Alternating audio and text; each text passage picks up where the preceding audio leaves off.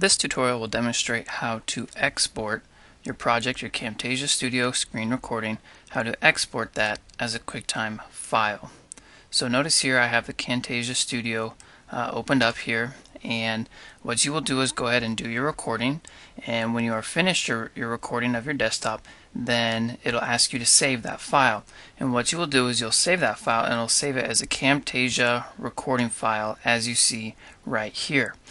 Then it's going to ask you if you would like to edit that Camtasia recording file. Go ahead and hit yes, and that will place the file within the Camtasia project editor where you can begin. Now notice there's two types of files you're working with now. First you have your Camtasia recording file, that's your screen recording, but then that's also put within the Camtasia project file that you see here. So if I were to do a file, save as, it's going to save this project file, so you actually have two files.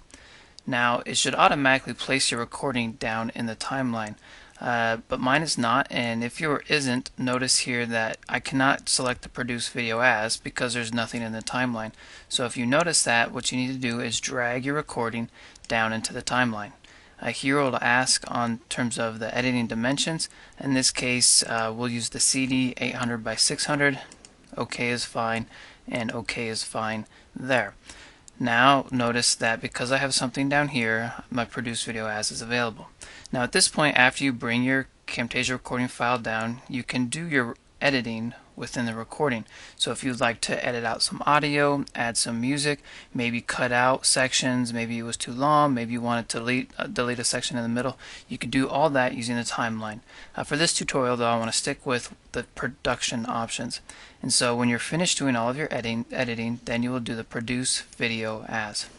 This will give us the production wizard. In our scenario right now, we want to use a QuickTime file, so we're going to do custom productions.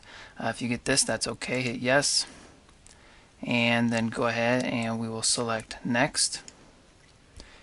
Under the other formats, we want to use a movie QuickTime file. You're sure welcome to go ahead and try out some of these other file formats just to see what the end results look like, but for what I want is the movie QuickTime file, so I'll hit next. Then I want to go ahead and change my QuickTime options, so select that. And here you have the QuickTime movie settings. First I want to click on the video settings, and this deals with the compression type. And so I want, for this video, it seems to work best to use the H.264, which is a very good and high quality compression format. So hit OK there. The rest of the options you can leave as the default. And then down on sound, you want to click settings there. And it seems to work well to use the MPEG for audio. And then go ahead and hit OK. Once you change those two things, you can hit OK. And then next.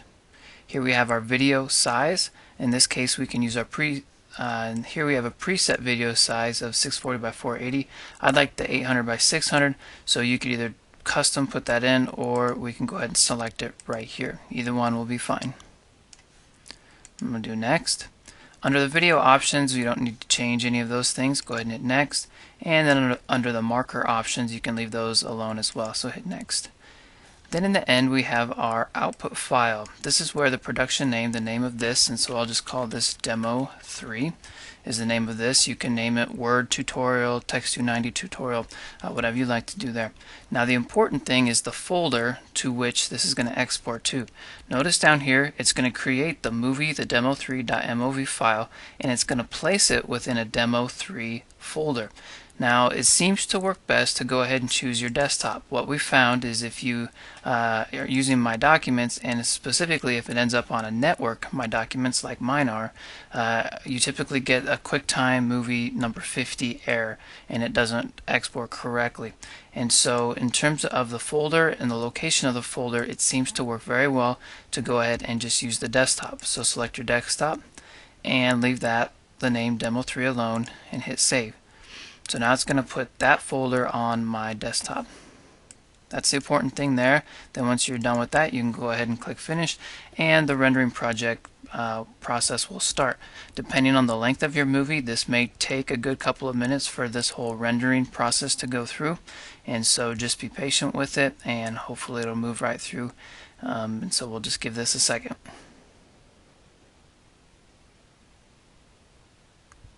Okay, now that it's finished, it gives me the production results, all the information that I see here. It should also go ahead and bring up that movie file that you see here that I could go ahead and play. And the last thing that I want to show you here is go ahead and you'll probably want to save your project as, and go ahead and save that. And then you'll notice on your desktop you'll see a Demo 3 folder. Inside the Demo 3 folder you will find the QuickTime movie recording. Go ahead and open that up, watch it, make sure everything came through, the video is correct, the audio is correct, and then you're finished with the export. Then your next step is going to be to burn that to a CD, which I will demonstrate in the next tutorial.